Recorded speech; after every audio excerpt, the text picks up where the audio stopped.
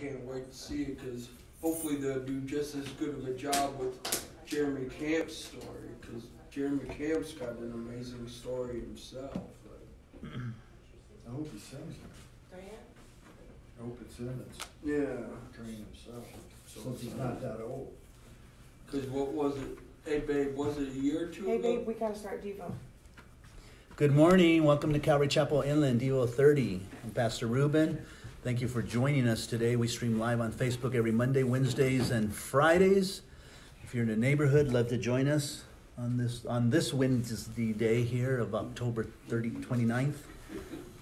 You're more than welcome to join us. We're at 5383 Martin Street in Jurupa Valley. Just to give you a little insight, once in a while I get to do that because we have some time. We have only 14 verses to go through. But just to give you a little bit of insight, I think, and not because, well, maybe it is because I'm unique in a strange way, not in a great way, but I love teaching the scriptures, and I love teaching them within the context of what it's saying and expressing to us in the original language, which can make quite a bit of difference than just reading it in the English. And so if you are interested in finding a church that actually teaches the scriptures and not just say, yeah, we go through the Bible, but then as they're going through, they'll read one verse and talk about the whole chapter and really not hit each verse at a time, maybe even each statement. We do that here so that we get the true meaning of the scriptures of what is being said. So we get into the original language and its tenses and how Paul is saying it. So I'll give you an example. 1 John 3:16, it says, in the beginning was the Word. No, that's 1 John 1. John 1. That's John 1:1. Yeah. 16 is, that's a great example, right? I'm misquoting it. We're in John right now. Yeah, for God so loved the world that he gave his only begotten Son, that whoever believes in him should not perish but have everlasting life. In the Greek, it says whoever continually believes in him. So it is a continual believing. It is a continual clinging and trusting to every single day. Not just a one-time deal, which there are a lot of people who believe, well, I asked Jesus into my heart years ago. Well, how's your life changed? Well, it hasn't. But I asked him into my heart, so I know I'm going to heaven. Now, it's a continually, every day, continually having Jesus in your heart. So it makes a big difference and a better understanding. So let's pray, and we'll get into Hebrews. Get your Bibles, turn to Hebrews chapter 5. Let's pray. Gracious Father, we thank you for your precious word that you have given to us, Lord. It's been written for us, Lord, to study, to understand, and to apply to our lives, Lord. May you give us understanding, Father. I can't do that, Lord. I can just share what the Word of God says, and then, Lord, it is you, through the power of the Holy Spirit, that gives us understanding of your Word, Lord.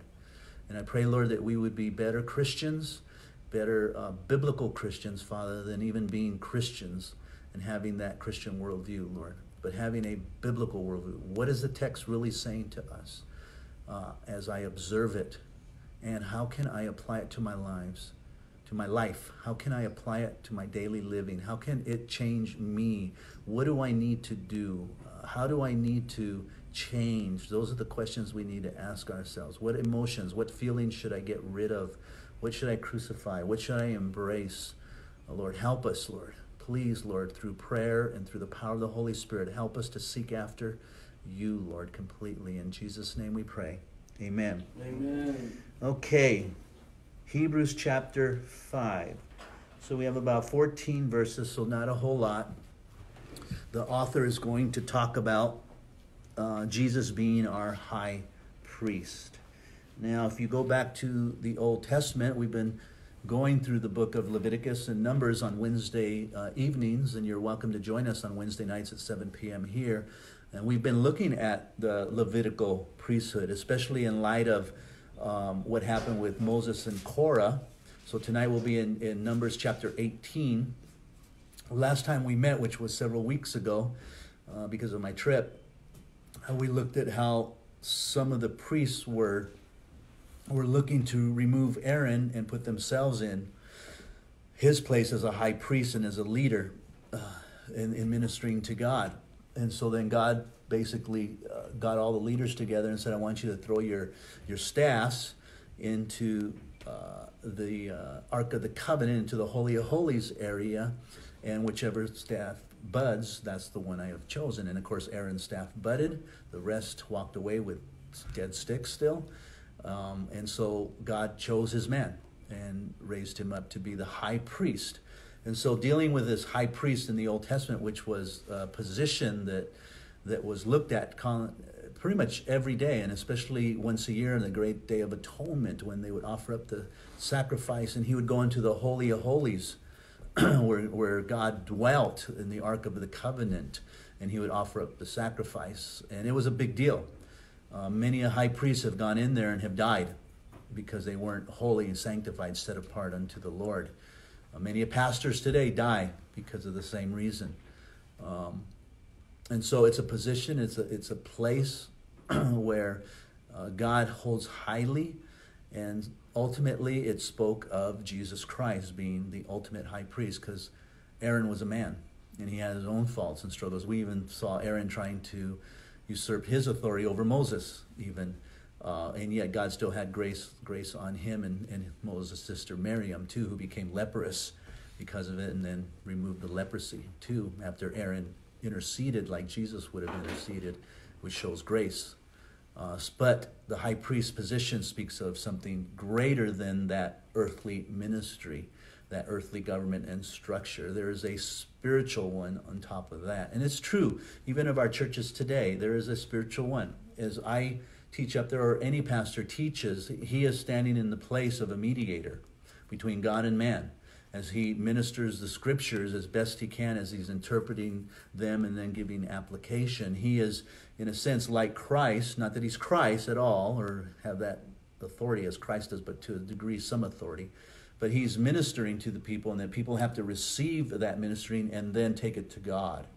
Not to him, but to God in their relationship, because his job is to lead the people to Jesus, who is our high priest, and not to himself. And that's very important. Okay, let's go ahead and look at the scriptures here. In context, we saw chapter 4, how Jesus Christ was greater than Moses' ministry. So now he's going to talk about Jesus Christ's ministry greater than the priest's ministry, Aaron's ministry, which kind of goes along with Numbers chapters 16, 17, 18, and 19. If you really think about it, go back and read those chapters and what their ministry spoke of and pointed towards Jesus Christ. So verse 1, for every high priest taken from among men is appointed for men in things pertaining to God, that he may offer both gifts and sacrifices for sin.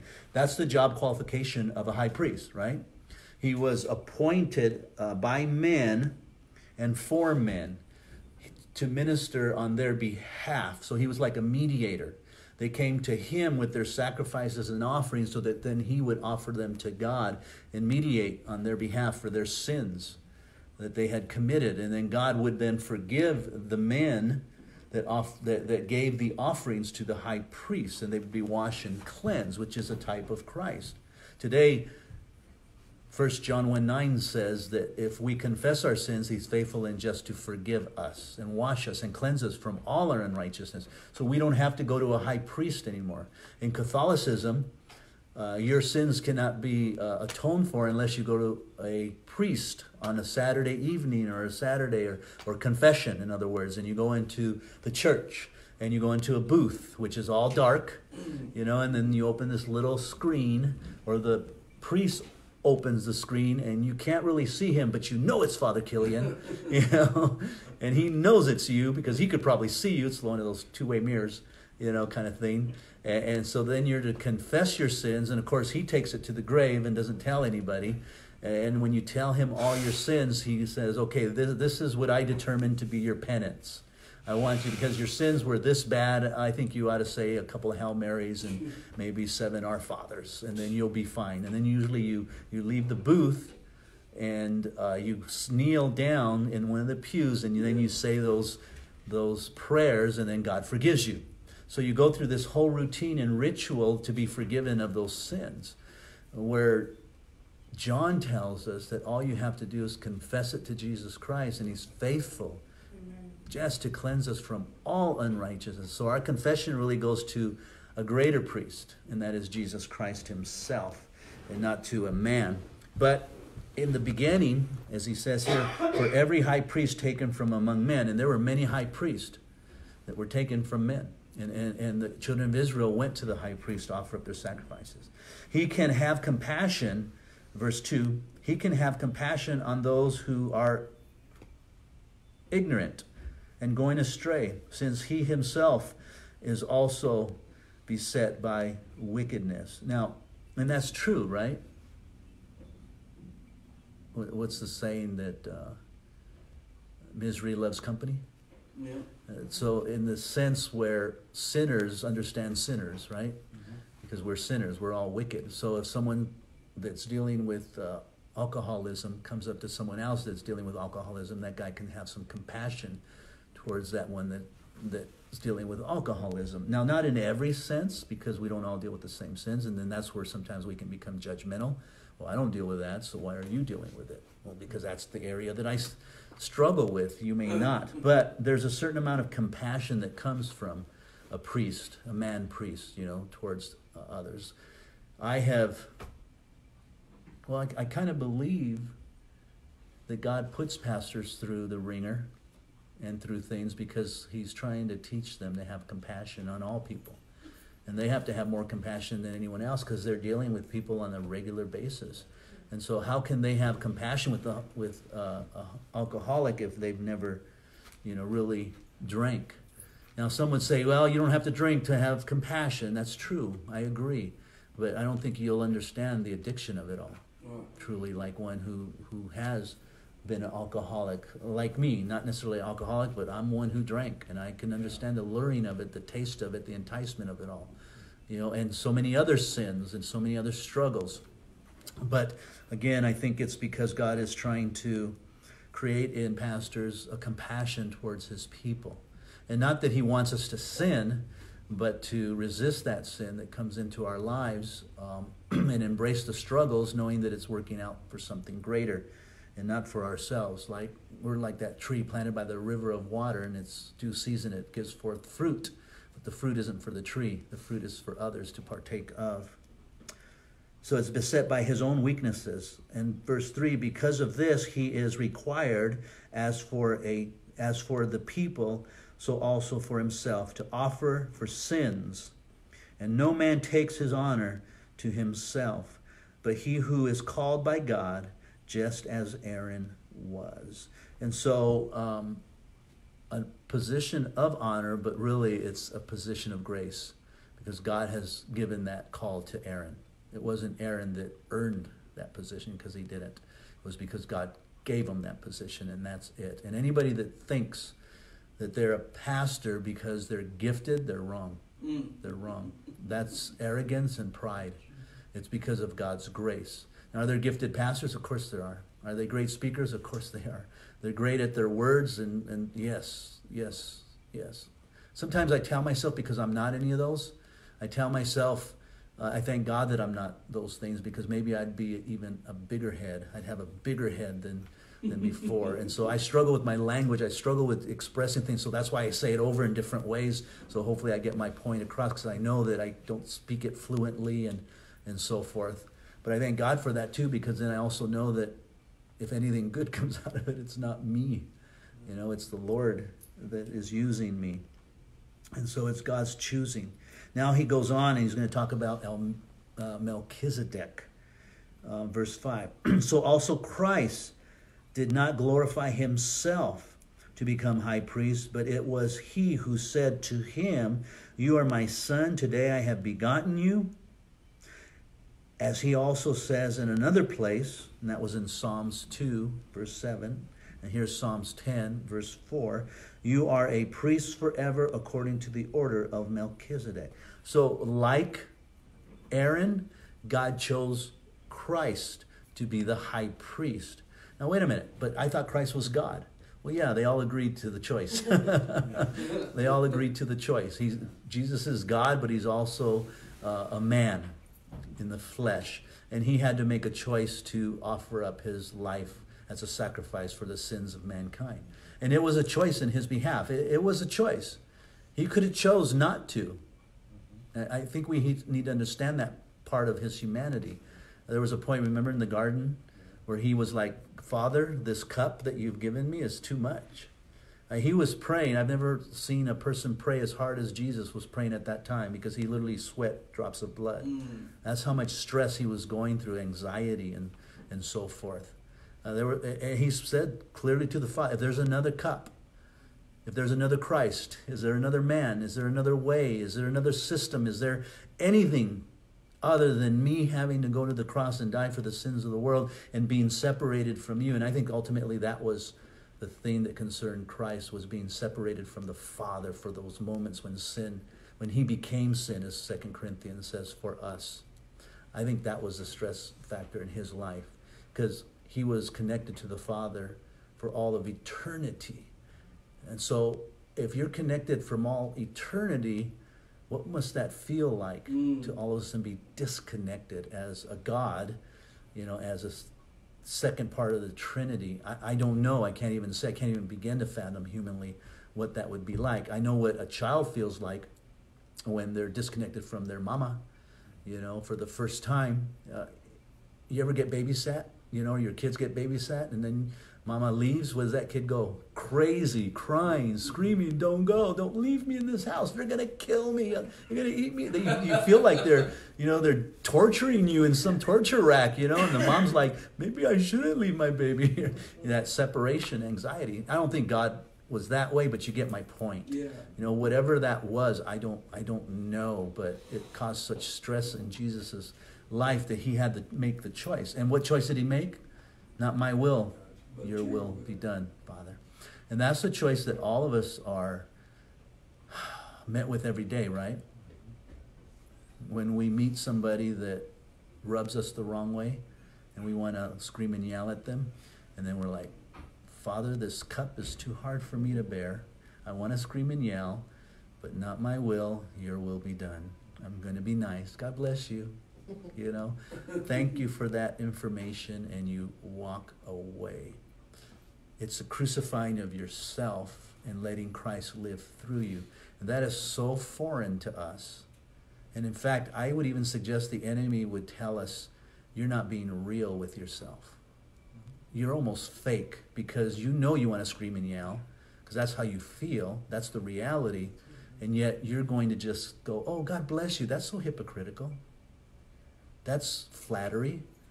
That's fake love. That's not real love. And you think, wow, I got to feel real love. And you struggle within yourself. I'm telling you this from experience, by the way. You have to get beyond that lie, because you have to get into a practice mode where you love your enemies. And it's not easy, because there could be sheep's or wolves in sheep clothing. They could be harming people, and you have to deal with it. You have to take care of it, because you don't want God's sheep to get hurt. And so you have to deal with that situation, but you deal with it with grace and with love and with gentleness, and smiling as you're ushering them out of the church, if that's what you need to do. And it's hard, it's difficult to do, but it's a choice. And so we have choices every day, every day. I got to get up and do the dishes again. Yeah, again and again, again. Thank God it's not for eternity, right? But that mindset, changing it, Lord, I get to do dishes. I get to go to church. I get to do this. Lord, because I couldn't do anything without you. So it's about Christ. So Christ made that choice, just as Aaron made that choice, because God had called him. Who in the days, verse 7, who in the days of his flesh, when he had offered up prayers and supplication with vehement cries and tears to him, who was able to save him from death, and was heard because of his godly fear, though he was a son, yet he learned obedience by the things which he suffered. And having been perfected, he became the author of eternal salvation to all who obeyed him, called by God as high priest according to the order of Melchizedek.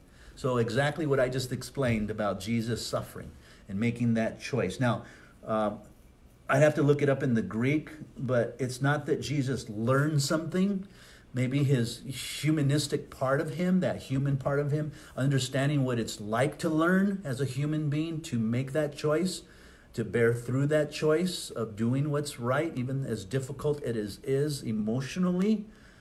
In every fiber of your being is saying do the opposite, because that's how strong the flesh can be. And yet he learned what that was to make the right choice. Not that God needed to learn anything. And so I had to make that distinction. But as a human, he learned in that sense. And then he mentions Melchizedek there, after the order of Melchizedek. And so you have to go back to the Old Testament to read about Melchizedek, who came to the rescue, of Abraham, Lot, and them, and then how Lot gave of his tithe. This is before the law, by the way. Gave of his tithe to Melchizedek, a tenth of everything that he got. Who had no beginning, no end. Some suggest that Melchizedek was Jesus incarnate before. He could be. We don't know. It doesn't say. But he was a type of, definitely, after the order of Melchizedek, a high priest, even before the law.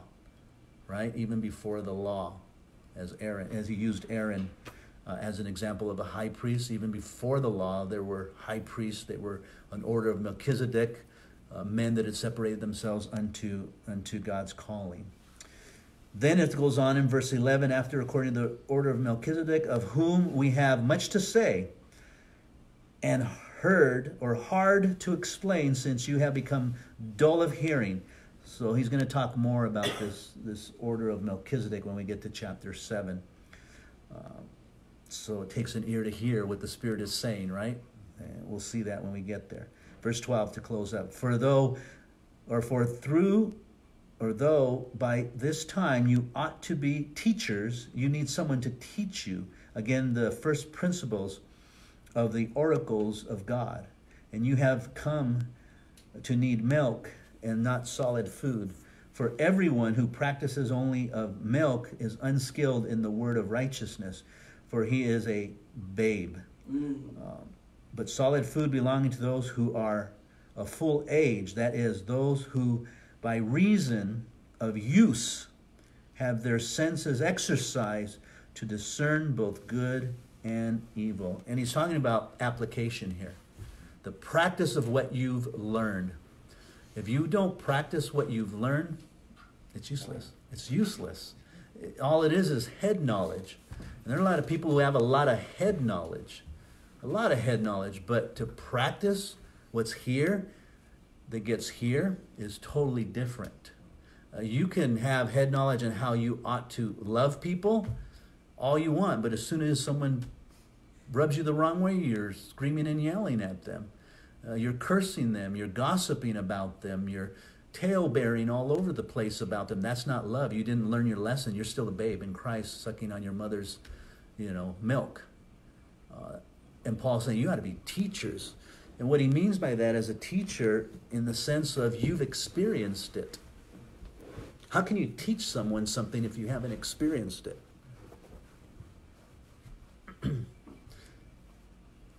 I can't teach my kids how to be obedient unless I'm obedient. I remember reading an article, it probably was on Facebook, but it was about a criminal who was on death row.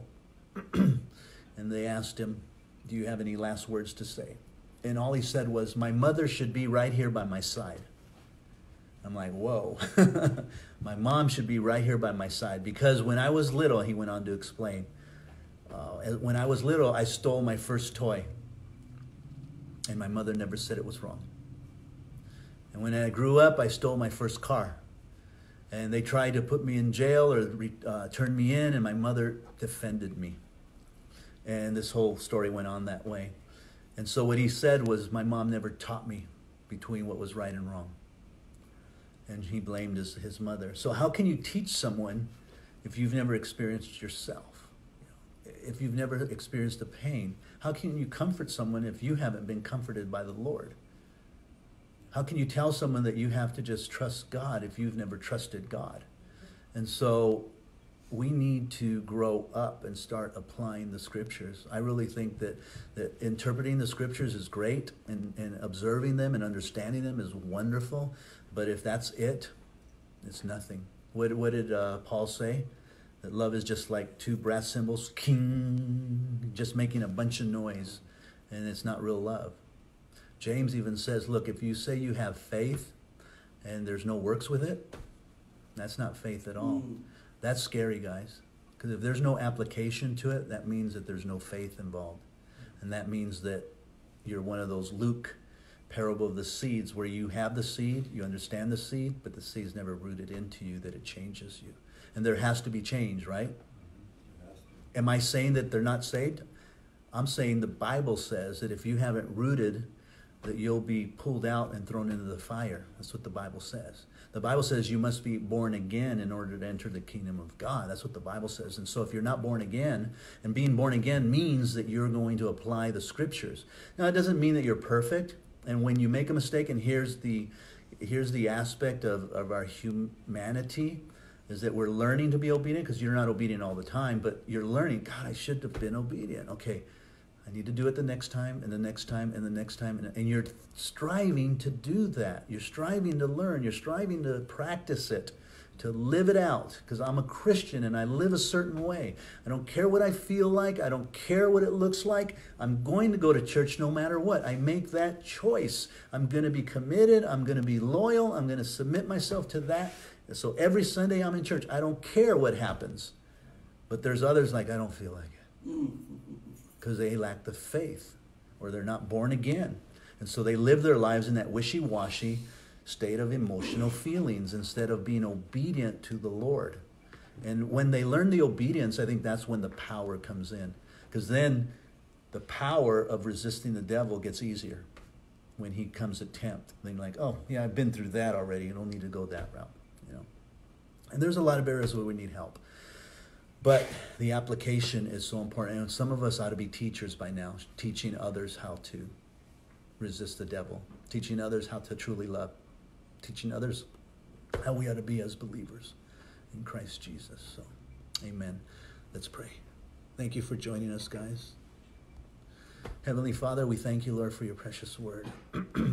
Pray, Lord, this morning as we have done this devotion, Lord, that we will be challenged with the application of your scriptures today, Lord, as we go out there, whether it's loving an individual, whether it's having a right attitude, whether it's in an argument with our spouses, that we take the place of humility, Lord, knowing that we have sin in our own lives, Lord, that you have to deal with, Father.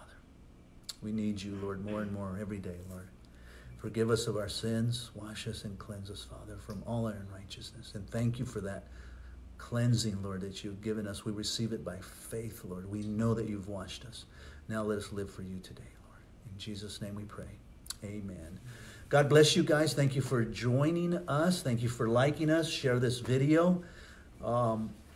If you have any prayer requests, post them or private message me, and we will pray for you. God bless you. Have a wonderful day.